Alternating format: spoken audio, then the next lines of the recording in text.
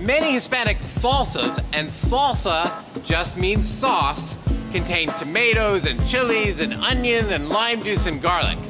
Imagine if all sauces were made of vegetables instead of butter and flour. All of these ingredients are good for you on their own, but when you combine them, you've got a dance of flavors that can help you fight heart disease and diabetes.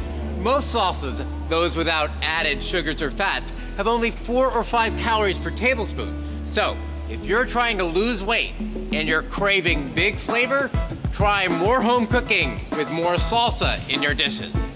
Actually, cooking salsa instead of salsa fresca can make it even better. It's the food is medicine ingredient that provides a caliente kick in my ChefMD approved black bean and avocado omelet for 2. For more easy healthy recipes and tips, visit Dr. John LaPuma at chefmd.com.